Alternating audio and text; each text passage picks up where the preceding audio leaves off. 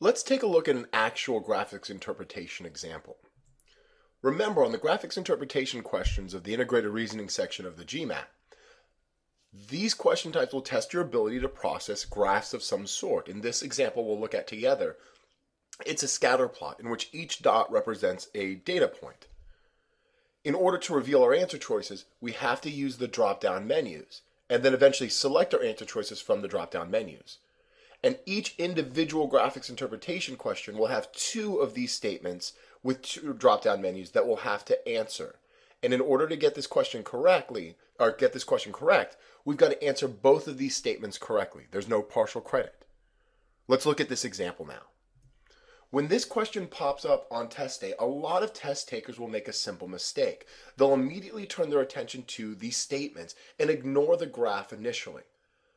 We actually want to make sure we take some key pieces of information away from this graph before moving on to the statements.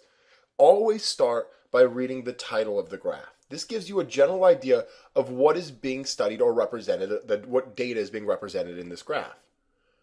Next, turn your attention to the axes. What is being plotted against what? The x-axis, or the horizontal axis, represents the number of workers per supervisor, while the y-axis, or the vertical axis, is the per worker daily production. Also pay attention to the scale of both axes. Note both the x and y-axis starts at 0, but the x-axis increases in increments of 20, whereas the y-axis increases in increments of 50. Sometimes this difference in scale can have a huge impact in terms of making sure you get the right answer for the statements. Next, look at the data. Don't get sucked in by it, don't get bogged down by it, but rather see if there's any general trend you can recognize. And in this case, we've got a curve of some sort, not like a perfect bell curve, but definitely a curve. And the peak of that curve occurs around 100, somewhere around right here. So that seems to be the ideal number of workers per supervisor. Now that we've examined this, let's look at our first statement. In the first statement, a certain factory has 115 workers per supervisor, and they want to increase productivity.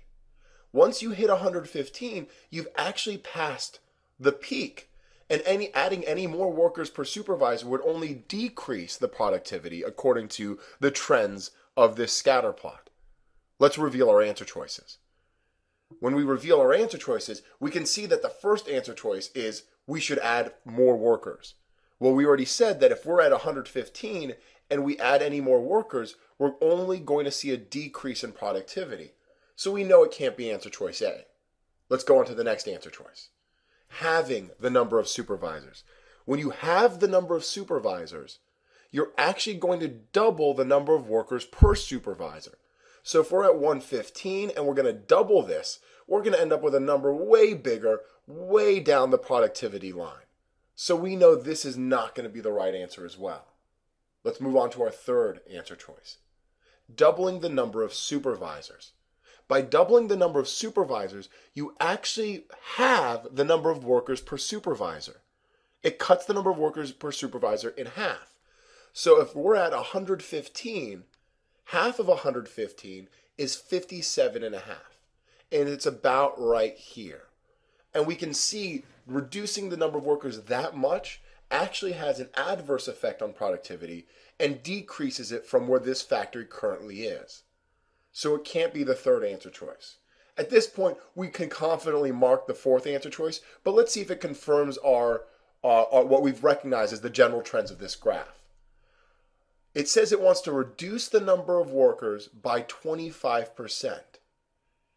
So all we know is we're going to reduce this number of workers by a little bit, by a quarter.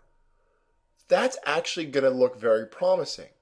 If we go and do the math, we can see that the company, by reducing by 25%, would end up with about 87 or so employees, somewhere along the lines of here. And it does exactly the effect we want. That would raise the productivity. Once you've eliminated the first three answer choices, and you can see the fourth answer choice is reduce the number of workers by a little bit, by a quarter, you can confidently see without doing the math in this case that that's the correct answer choice given the other three possible options. So we can mark that as our answer and now turn our attention to the second statement. In the second statement, it's saying, based on this data again, if the factory were to employ 20 workers per supervisor, then that would likely have some effect on the productivity compared to if they were to employ 160 workers per supervisor. So 20, which is over here, versus 160. Neither of these are on the graph. Let's see what kind of comparison we're trying to make. We want to know if 20 workers per supervisor would be more, less, or equally productive than as 160 workers per supervisor. So let's examine this. 20 versus 160. We know the peak is at about 100. What's important to spot is that while we do have a curve, it's not a perfect curve. Because look at 40 versus 140. They seem to be at the exact same spot. Yet 40 is 60 away from the ideal 100, whereas 140 is only 40 away. So it looks like once you get too many workers, the productivity starts to decline way more rapidly. So if we just think about it like that, then the fact is, going to 160 versus going to 20, 160 would probably dip down substantially more than going down to 20 workers per supervisor. Once we recognize that trend, we can say then the productivity for 20 workers per supervisor would likely be more productive than if the factory were to employ 160 workers per supervisor. Remember, when working with these integrated reasoning graphics interpretation questions, it's really important to first always start by getting the gist of the graph and jot down the important points on your noteboard. Look at the title of the graph. Look at the labels on both the X and the Y axis. Pay attention to the scales.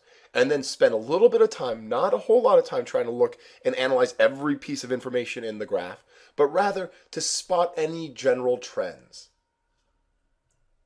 And two, take a look at your answer choices when you're trying to figure out how you're going to approach the question, but don't let the answer choices distract you in terms of actually solving the problem.